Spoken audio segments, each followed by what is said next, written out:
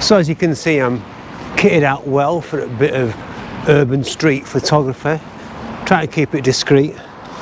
Got my walking pants on, my walking top on, big backpack. But I feel comfortable. In the environment. It's a bank holiday Monday and I'm back in Bradford, and I'm going to talk to you about my plans for urban photography. 3 collections in mind. I'll go through them in details in a bit, but I also want to start a project, and that's documenting Bradford. I want to photograph the key landmarks, the character of the city in all its entirety, really. I don't know how long this project's going to go on for, but I'm looking forward to it. Anyway, I'll see you in a bit.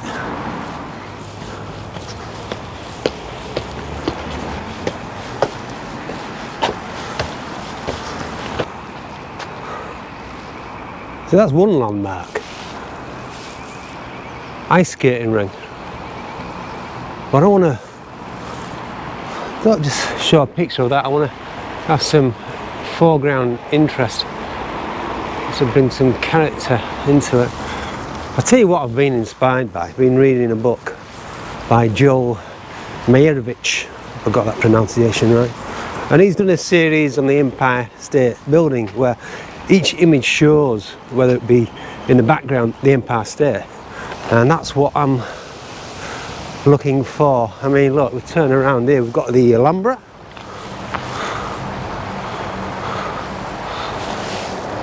some old queen there, and I'm up near the, well, going up there's the university area. Down there we've got City Square, City Hall, clock. So that's exactly what I want to do, but portray it in an artistic way, or get as much artistry out of the images as possible. Right, it's outside. Camera's on the strap, connected to some Peak Design clips. It seems to work so far. Got a few comments about the type of camera. Yeah, it's an expensive setup, I know, the R6, but it's still quite small. I don't really want to add in any further expenses. Yep, the microphone. Okay, so quick talk about what I've learnt so far. Obviously this is only my third urban photography session, and yeah, I've made a few mistakes. I've had my landscape photography head on. Main mistake, which I noticed when I got the images back from my second session, was wrong shutter speed, too slow shutter speed. And the thing is with urban photography, because it's a forever moving environment, you've got to be alert with these moments in time to capture them quickly. They don't really work when your camera's set at 1/50th of a second. There's a couple of images from the last session where it did work, where it included a bit of movement. But yeah, so for that reason, I've set the camera up with a couple of customized options. Rather than manual, I've gone with aperture priority, so that'll allow the camera to set the shutter speed. Because I want a fast shutter speed, I've boosted the ISO right to 800, which is still good. I mean, it's a good sensor, this, limited noise anyway, but with urban street stuff you can get away with it more, adds that bit of grittiness. So yeah, aperture as well, again, because I want as much of the environment in the scene sharp as possible. I'll talk to you about the occasions when I want to include these customized, but I've gone for f11, and I've gone for continuous shooting speed as well. I mean, this can shoot up to what, 20 frames per second, non-mechanical. Focusing as well, rather than go for one shot, I've gone for servo. This option is for when I get into the candid mode, this proper street photography when again in amongst the crowd. That should be interesting. So I featured this little area in the beginning of my second vlog. I just love the structure. That morning though, we had some nice side lights, and I ain't got that, but I might include that image in the project. I'm just gonna see if there's any other options. There's a nice circle here, but yeah, okay, so I think I need direction in this new style of photography, because if I didn't, I'd probably end up just walking around in a circle, not really know what I'm doing, shooting anything. So I've divided it into 3 collections. Urban life, which is basically composed images, so composed shots using the correct balance, patterns, usual stuff, but I want people in the scene, but I want to make sure that those people are anonymous. Don't want to recognise them, so either a profile or a shadow. Each image is going to be black and white and cropped at one square as well. So that's one collection. That's actually on my website as we speak. That's called Urban Life. Second collection is called Distance. Now Distance is pretty much same as collection 1 Urban Life, but I want to incorporate wide open the aperture, open up the aperture really wide open, so a large aperture, which will throw the background out of focus. It's a bit of artistry, but that is going to be colour, and I'll probably crop to 2 to 3 on that. So that's another option. Option 3 and option 3 collection 3 I haven't really got into yet. That's when the fun and games starts. I'm not probably going to do that in Bradford, but that involves proper street photography, close-ups of people, where I include the character, the moments in time, like the gestures. Also juxtapositions where there's 2 conflicting elements in the scene. That's going to be called candid. I want to incorporate a bit of humour in that, such as examples of, you're looking at a billboard, it suggests something, i.e. a advert for a shampoo, and a bold man walks into this scene, something along those lines anyway. But yeah, that's option 1, customised option 1. That's what I'm set up for. That we're really got to be on the guard for that. One thing I didn't mention as I line up this composition, statue there, which is another key point in Bradford. Wishing you it what I should really know. We'll find that out in a minute. But one thing I didn't mention is the last couple of collections are going to be colour, because I feel if I'd leave colour out in urban photography, I'm not doing myself any favours. I think urban scene, there's a lot more opportunities for colour, especially compared to the fells. Basically it's yellows, greens and blues, but with this you've got man-made structures. I mean, the reason this image has caught my eye is the red pillar box. It's contrasting nice with these trees, believe it or not, silver birch, and you've got a nice leading line, this pipe. So colours, nice use of colours. You've got some nice greens, yellows, blues. And also with colours, you can play with it, with that repetition, the consistency helps with the compositions. So yeah, there we go. Let's go and see who this fella is.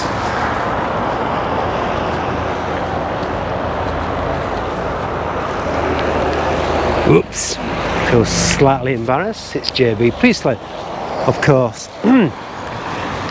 Anyway, we'll get a shot with him in. So JB Priestley got this science media museum, got ice skating ring as well in the background. This could be quite an interesting shot. So all this will be good to record, as I said before, to document it, look back in history, because it's changed. I mean, I mentioned it before, Bradford has changed massively in the last 30-40 years.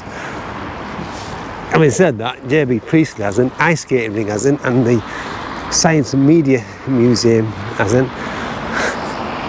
Never mind. Right, so this is the library area, which I'm heading up now. It's quite interesting. Look, natural leading lines.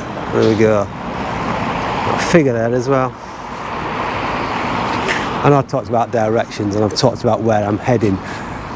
Today's session is just introduce you to those different collections and projects.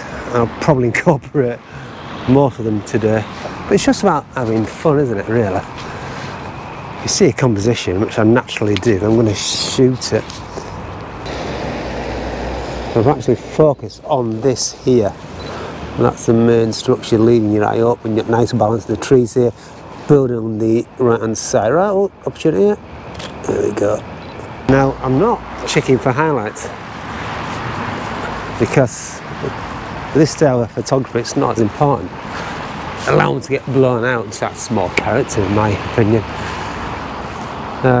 So yeah, obviously I've got option to exposure compensate, dial it down. So look at this, this is the library. What an interesting building. Look at that palm tree. I say it's a palm tree, I don't know what it is, a palmish tree. Look at that, that's a lovely composition there, look at it. Worth a shot. Just give a bit of separation to the tree. Oh yeah. It's going to work. It's nice. Nice lines. Do I include the Sophia plants? Blue. Right. Let's not too concerned about converging lines, because I'm not going to avoid that as best as possible though. And this structure here, of art design here, which is called Baby of the North, this is one of the first things you see as you're coming down into the town centre. I like to get that in. Again, try to get it in, nice bit of separation and balance. Let's have a look.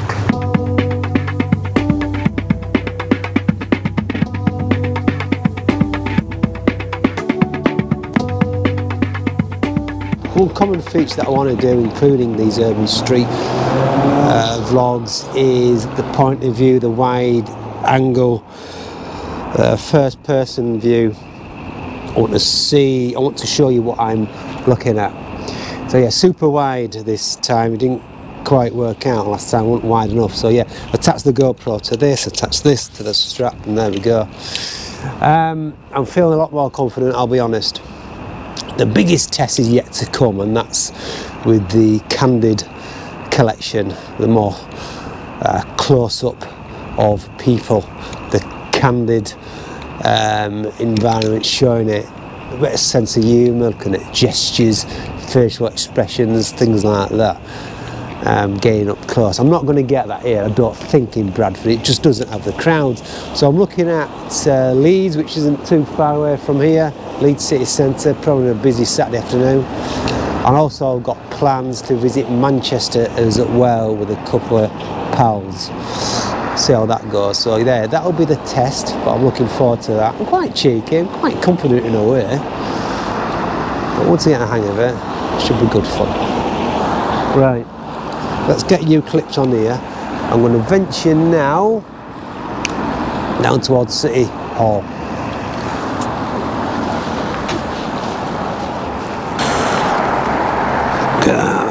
Super wide. Interesting. Okay, so get back on, settle, and off we go. Oh, subway. Oh, dare he do it. Subways are interesting themselves, aren't they, to be honest. Oh dear, right, I'm going in. I'm going to go right straight across. Let's go. Well, I got out there safe, albeit I took the wrong option. Never mind. Right, I'm heading up toward Jacob's Well. This is not City Hall, that's the old Magistrates Court.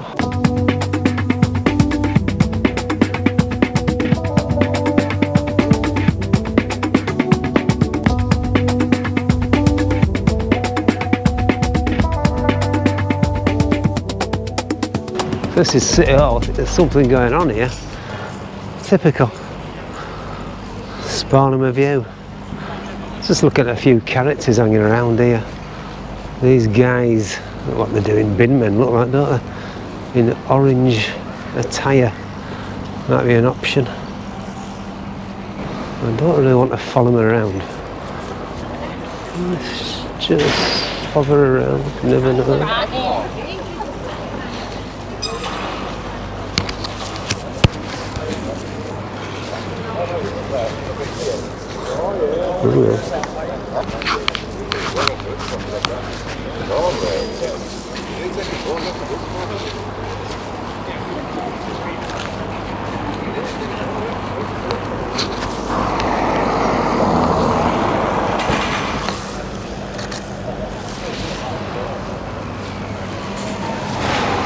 Approach to the top of Godwin Street, come out of the city centre.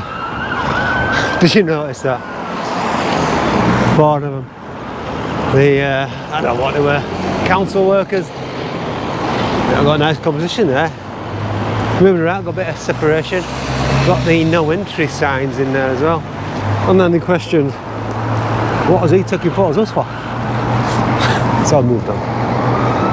Right, so there in front of me is the old TJ Hughes building. Formerly Devon's. Let's see what we get from this. Well, the prominent building in Bradford City Centre, you've got the Provident building. Let's just see if you can follow these lines here.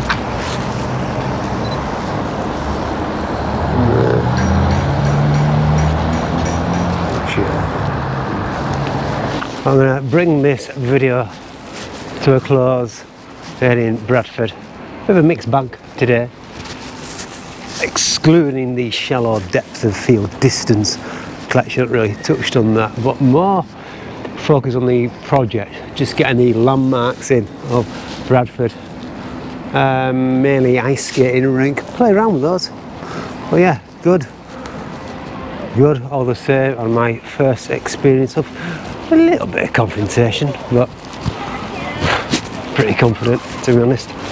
But yeah, put in a situation where I was questioned whether I was taking photographs of them. Could have been a bit confrontational, but it was alright. First thing came to my mind was denying it. And what I did, I just kept my camera to my eye and moved along, giving the impression that I wasn't photographing them, but the building behind them. But also back in mind was, well, I find you interesting. I find that group of, or your group that you're in, wearing your orange coats against that background, interesting. So simply made an interesting video. Oh, fountain's just come on.